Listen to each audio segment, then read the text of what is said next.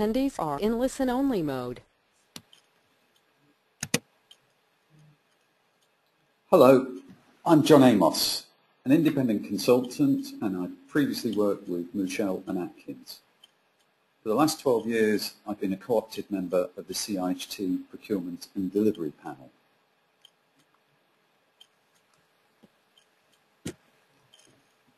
The project brief was to provide a best practice toolkit to identify and inform on the procurement route choices and delivery options available. It was to be an interactive web-based system with a guidance document that included evidence case studies. It was to link to other HMEP initiatives such as the standard specification and the standard form of contract, so that we didn't duplicate other work that was going on. The benefits are estimated at £50,000 per procurement. This would include any consultancy and in-house professional costs. And on the current programme of new contracts in the local authority market, we estimate this to be about 1.5 million savings over the next 3 years. So who developed the toolkit? This was the P&D panel who had been discussing the best way to share knowledge to members of procurement and delivery knowledge that they picked up. We thought a website would be the most appropriate, and in 2008-09 we approached organisations including DFT to fund such an idea, but funding wasn't available in those times. In 2011 we were approached by HMEP and to build on our idea, which would save some time and cost.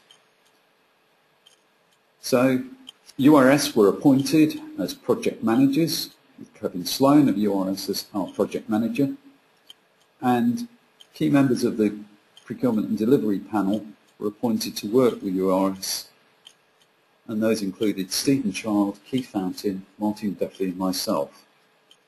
Pixelate were then appointed as website developers, and CIHT will maintain the website. We used the results of a survey carried out by URS in 2011 to all highway authorities as a basis for the toolkit. This survey looked at existing arrangements, changes planned for the future, and asked for suggestions and ideas on procurement, standard documents, how we could reduce procurement costs, how we could make best practice available. So the toolkit that we developed was done by a process of workshops and consultations and engaging with both local authorities and the industry. We looked at the initial considerations through to defining the contract and the other HMEP initiatives that were being carried out. We came up with 3 interactive elements, looking at the influences to assess the current service and identify the need to change, explore options to define the future service and select appropriate delivery options, and then to evaluate those options using an options appraisal template. These interactive elements have been the subject of consultation and review, and the process, content scores and weightings have been refined through this engagement. The guidance document, which is now over 90 pages, has been developed and is under continuous review and is available for download and is linked to each page on the website. The website is being developed as easy to use, easy to update and easy to administer.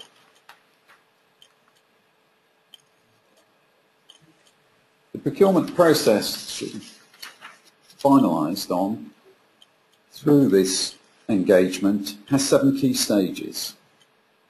The assess influences, where the user looks at the current service and identifies the need for change. Then, in the need for change, summary of the current position and influences, in readiness to explore options. In Explore Options, the user answers a series of questions to define the future service, and this will then select appropriate delivery model options for the user. These can then be evaluated under Evaluate Options using an Options Appraisal template, which will come up with a preferred delivery model or models. These then go into the next stage of political acceptability, where one would inform members and get approval to inform and test the market. So under market appetite, it's the question of looking at those models, seeing what the market thinks of them, going back to committee or to members to gain approval to go ahead with procurement and define the contract. The engagement we had was comprehensive and included all the local authorities shown here, together with organisations such as CIHT, ADEPT, APSI, HTMA, DFT, HA, TAG and others. This culminated in the website being tested in December by a number of authorities that have participated in workshops and some that hadn't. The 14 evidence case studies were key to providing examples in the guidance document.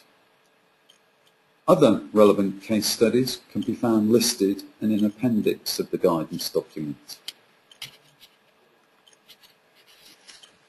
The toolkit can be accessed from this website link, www.dft.gov.uk/HMEP.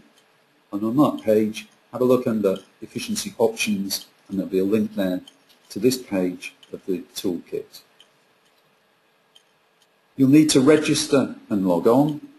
The website will store your details, passwords, etc. It will also store all your work. All work you carry out can be downloaded and printed, and as you see on this page, you can see the link to the guidance document. The guidance document can be downloaded or referred to at any time. There are relevant clickable links on each page of the website, and those will take you to the relevant section of the guidance document. So after having registered and logged on, you'll be taken to the My Routes page. This is where your routes are saved and you can amend, copy, delete, download them. Each procurement route you undertake can be saved with a title of your own choosing. The user is taken on a route through a process that includes all the interactive elements that I talked about, assess influences, exploring options before evaluating those options. So, the first stage is the introduction, which gives a general description of the toolkit and gives general guidance, and you can see the process here taken from the guidance document. The first interactive element is the Assess Influences page. The influences are those issues that currently affect highway maintenance services, such as low levels of customer satisfaction or constrained budgets. The screen describes 9 core influences and gives issues that need to be taken into account when identifying the need for change from the current delivery model. There are guidance notes, as you see, against each core influence. Having completed the question, each core influence has a variety of questions assigned to it. The user is strongly advised to add text in the boxes for justification for future reference when answering these questions. Users can also add their own questions under each core influence if they wish. Having completed the questions, the scores can be calculated to show whether the current service is fully aligned, partially aligned, or not aligned with current thinking. And the overall need for change is expressed as a percentage against each of these headings at the bottom of the table.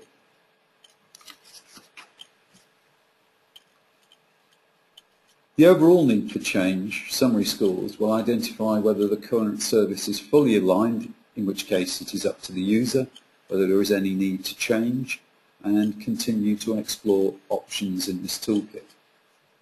If it's partially or not aligned, there is obviously a need for change and to continue to explore options.